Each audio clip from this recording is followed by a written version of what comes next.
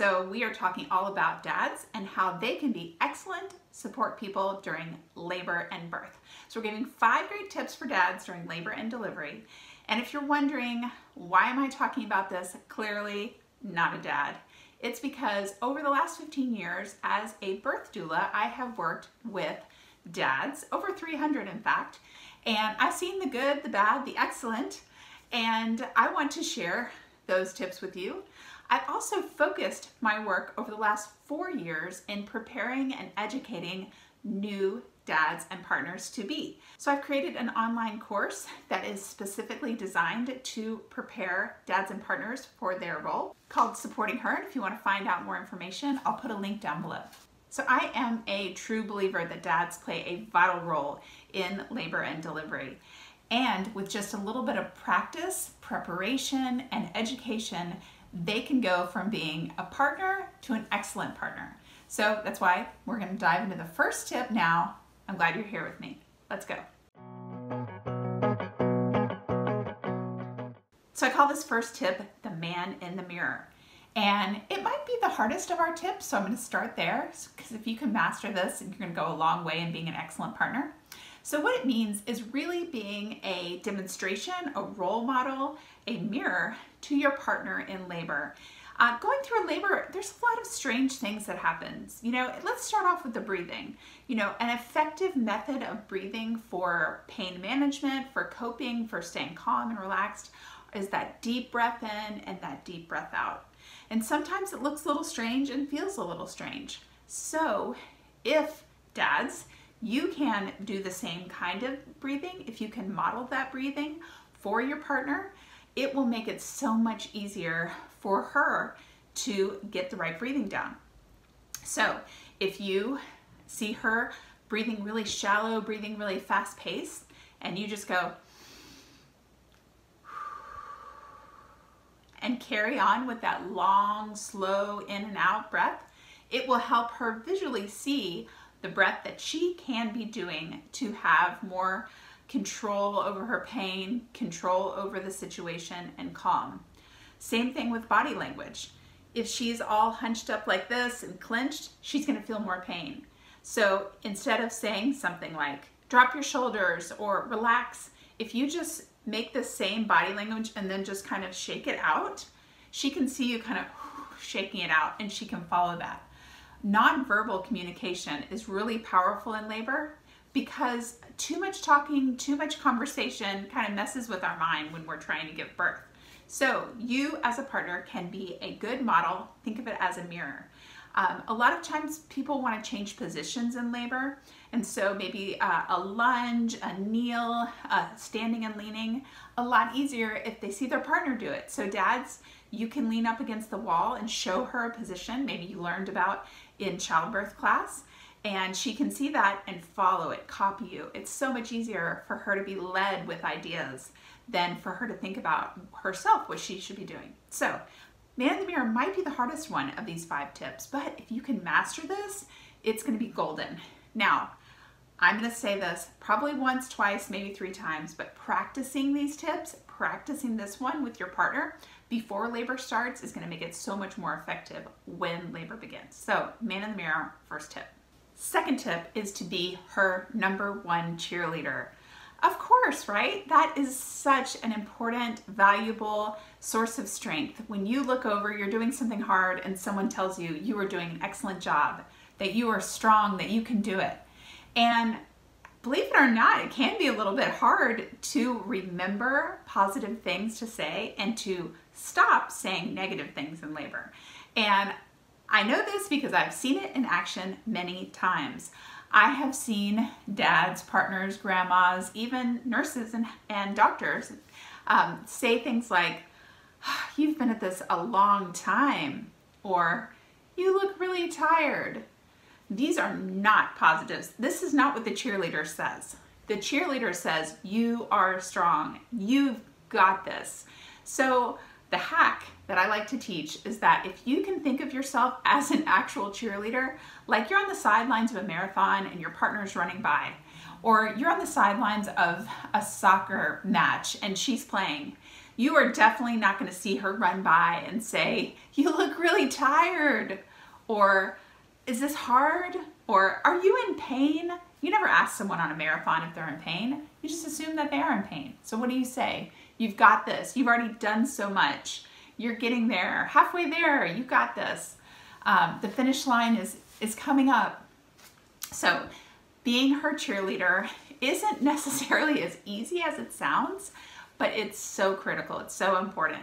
And just know that even if she has pain medication like an epidural and she doesn't look as active or that she's really working as hard as she did prior to the epidural, she really is. So being a cheerleader means the entire time. It's also such a great tip for a cesarean births.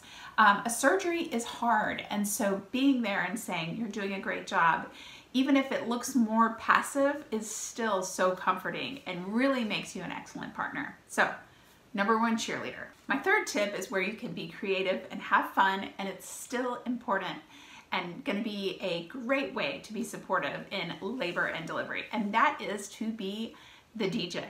So music is powerful in labor, and it can be something that changes the tone, changes the mood, gives you energy, keeps you calm, muffles out noises of the hospital. It has so many benefits of labor, and it can be fun too. So I suggest to make the most out of this tip is to meet with your partner beforehand and have fun setting up playlists for birth. I've seen people set up a calm and relaxing playlist, a active playlist, maybe one that they would use to work out, that they want to use during pushing. I've seen a favorites, you know, just those songs that just make her happy and things that she always likes to listen to and never gets tired of. So set up some playlists, use your favorite streaming apps, your Spotify, Apple Music, whatever works best for you, and get some good equipment, as every good DJ does. You can get an inexpensive Bluetooth speaker to make playing the music in your home while you're laboring, to play it when you are in your birthing location, whether that's a hospital or a birth center, and have the continuity of having music as that coping mechanism, as that way to relax. It's set up. Now, partners, this really falls on you because she has a lot going on. She's not going to remember, hey, let me get my music set up. So one thing I want you to do is just try. So when you get to the hospital, you get situated, wherever you're giving birth, get the music out, get the speaker out, and go ahead and put on a playlist that you think she'll like. She can always say no. She can always say, play something else, or I'm tired of this song. But what I've seen so many times is dads forget. They forget about music. They're waiting for their partner to say, hey, will you turn on the music? And that just doesn't happen. And so all that work and all that benefit of music doesn't really get realized. So be the DJ and just wait for her to ask for the music to be changed or request a song. And it is going to be powerful and help you be an excellent partner. Number 3 is be the DJ. Number 4 is all about hydration. Be the water boy. Hydration is so key for contractions, for labor. Dehydration can actually lead to funky labor patterns or labor stopping altogether. So her hydration should really be your responsibility. And maybe that sounds like too much, but I think it's pretty reasonable. And it's doable, but it takes a little bit of strategy in order to keep someone hydrated who's in labor. So here we go. Have a bottle with a straw. So make sure it is super easy for her to drink whatever position she's in, whether she's lying down, standing up, sitting. Quick, easy sips with a straw. You can vary the type of liquids that you're giving her. You don't need to just do water. You can do a electrolyte drink, a Powerade, Gatorade, a Hydrolyte, something like that. And you can do something like coconut water as well. So make sure that you vary the type of hydration you're doing. Instead of saying, hey, do you want a sip of something, or are you thirsty? Just take that bottle with the, or cup with the straw, put it right next to her mouth, and she can just sip it. So kind of think of like what you would see on the NBA, on the sidelines of the NBA. You know, you see the trainers come out with those squirt bottles and they just hold it up so that they can squirt into the players' mouths. They're probably not saying, hey, do you want some water? They're just like, here, take some water. That's your role. That is really the way to keep hydrated. So you really want to see her taking a couple sips between maybe every few contractions. So the way that you know whether or not you're staying hydrated, or she's staying hydrated, that is if she's taking several bathroom trips. So if bathroom trips are regular, then you're doing a good job. Also, hydrate yourself. So make sure you're drinking as well. And taking care of yourself is very important. So hydration for the both of you makes you a great partner. So number 4 is being the water boy. Last, but certainly not least, is being the snack vendor. So being the one to pack the snacks, give the snacks, also eat the snacks with your partner. It is all important. Snacking is key. So make sure that you sit down together, get a shopping list, talk about what snacks would be really great in labor. Did you know that this is something that a lot of people don't understand about labor, is that you should be eating during labor? That there was good research that came out that said that eating during labor does help labor progress, helps fuel you along. Now, your hospital might have a policy that restricts eating during a certain point in labor, possibly with an epidural or any kind of drugs, possibly at a certain time of labor. So definitely check your hospital or wherever you're giving birth, their policy as well. But when you are laboring at home and any time before those policies come into effect, if they exist, eating is encouraged. Now, again, just like the water, don't say, hey, are you hungry? You're just gonna unwrap something and hand it to her. Unwrap a cheese stick, hand it to her. Open up a packet of almond butter, hand it over. Have a couple options. She can choose from them. It's so much more effective to get someone to eat if they don't have to make the thought of what do I want to eat. If they see something, they can just pick it and have just a couple bites. That's fine. Even if she has half of a cheese stick, that's still something, and that's still you providing a great snack and helping her in her labor and being an excellent partner. So make sure that you are having snacks as well. I have seen my share of dads who feel queasy after the baby's born because they haven't eaten for hours upon hours. So force yourself to eat some snacks along the way. You know, things that aren't smelly, that have protein, that have the carbs, things that are going to last and sustain you. Now, this snack tip and the water tip are both really great tips for after the baby comes home too, because hydration is still going to be important, especially if she's breastfeeding. Snacks, also very important, especially if she's breastfeeding.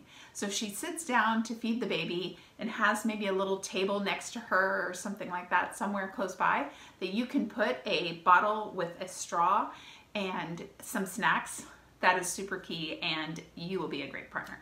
Those are 5 labor and delivery tips for dads. Now, if you would like to see all of those tips and 5 extra ones put together in an easy to use ebook that you can actually download to your phone and have it handy when you are at the hospital or birth center, check out the links below because it is included in the Supporting Her course if you use our special link, and that link also gives you 20% off too. So thanks for hanging out with me. Hope you learned something. I'd love to know in the comments below. As always, if you found this video interesting and helpful, subscribe to the channel. You'll find out if you hit the notification bell when we have a new video released, and hit the like button, share it with a friend, all those things. Have a great day, guys. Talk to you later. Bye.